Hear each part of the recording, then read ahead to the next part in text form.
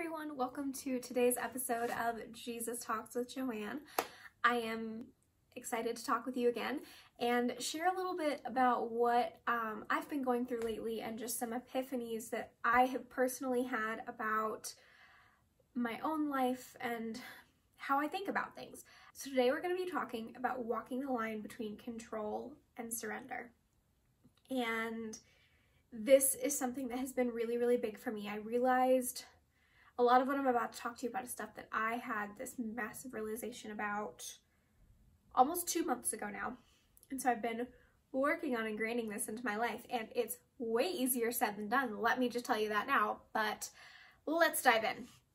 Okay, so you know, in a lot of these videos, I've talked about the concept of control and how we are in control of ourselves. In fact, when we look at the fruits of the Spirit, which I do not have memorized because I failed that part of elementary school Bible verse memorization, but I do know that they are love, peace, patience, kindness, and self-control, and there's, I think, a few others that I always forget, but self-control is in there. And I, for the longest time, didn't really understand how that fit in, and I was trying to figure out basically where my level of control was in my life, because I was basically operating under this idea of God is in control of everything. Basically, I'm a puppet on a string, and that's not really a healthy way of thinking, in my opinion. And yeah, so I was not taking responsibility for the control that I had over myself for a very, very, very long time.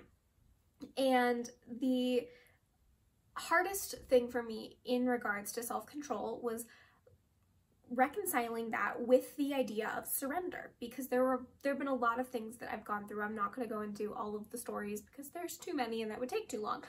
I've been through a lot of seasons of time where I have needed to surrender, and where I've thought that I've understood what the meaning of surrender was, and I was really surrendering.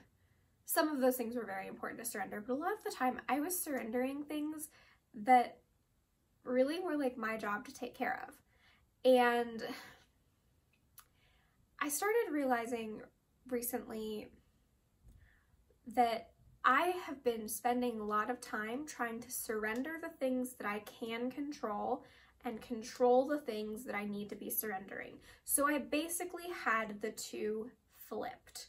So I was trying to surrender everything about myself, everything that I actually had power over, and I was trying to control the things that I don't have power over. So when it comes to our relationship with God and our own self-control versus what we surrender, I really think that there is a big line there with we can control ourselves. We have control over what we say, what we do, how we show up, how we respond. These kinds of things are all things we need to claim responsibility for, and that we have control. And then there are the things that we don't have control over whatsoever, no matter how hard we try to. And that is whether we get cast in the show that we worked really, really, really hard on our audition for, because maybe the casting directors liked you best, but maybe you weren't the right fit. Maybe somebody else was a better fit. So no matter how hard you worked, you're not in control of actually getting cast. That's a hard one. So that's something that we don't have control over. That's something that we need to surrender. The things that we don't have control over are the way that people respond to what we say. We can control ourselves. We can't control how other people react or respond. We can't control what's going on in the world around us or what other people do. Like we don't have control over other people. So those are the things, again, that we get to surrender. And so I don't know if you've been in the personal development field, but I've heard a lot of talk about like surrendering the how.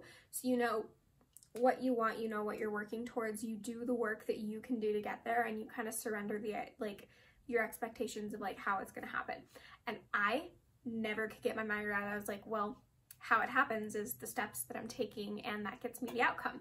And the missing piece for me was that, like, yes, I can control these steps. I can work on making things happen based on these steps. What I can't control is necessarily like who is receiving what I'm saying, who is drawn into my sphere, how exactly everything I want like works itself out.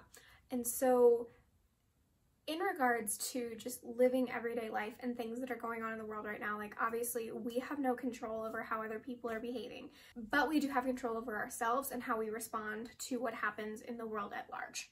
We have no control over the virus and how it is spreading or what is going on with it. We have control over our ability to stay at home, to wear a mask, to wash our hands, things like that. So we surrender basically whether or not we get it, which is scary because it's outside of our control. We surrender other people's actions and we do what we can, because we waste so much energy and it creates so much stress trying to control other people that we can't do that.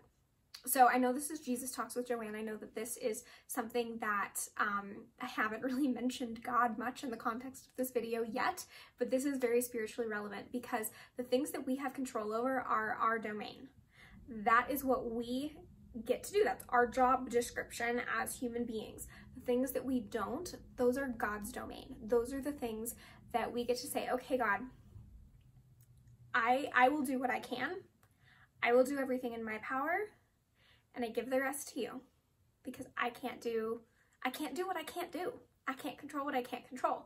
And that is where we trust God. And that is where we surrender. And that is where we're like, okay, whatever happens, I believe that God is working good in the midst of all of it. I'm not going to say everything that happens is God's will, because I don't believe that. I don't believe that everything that happens is God's will. I do, however, believe that God is in the midst of everything, whether it be good or evil, working for unspeakable good. And that is something that has brought me a lot of comfort, is knowing that I can trust God even in dark seasons, and knowing that God is there. And also knowing that I still have control over me, and that I still get to decide a lot of how I want to show up and how I want my life to look. And so I hope this was encouraging to you. I hope this gave you some support during such a unprecedented time in our world. And I hope that you are having a good weekend wherever you are. I hope you're having a great day whenever you see this, and I will see you next time.